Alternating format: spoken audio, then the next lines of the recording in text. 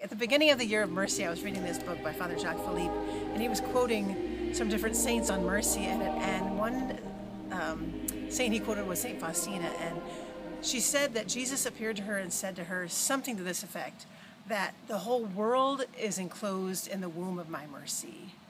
And I was like, that means like everything. That means not just actions or things you do. It means like, you know, breathing and just being, and we just are in life because of his mercy and his love. So I've been pondering that all year, and that's just been beautiful this whole year of mercy, swimming in the mercy of God.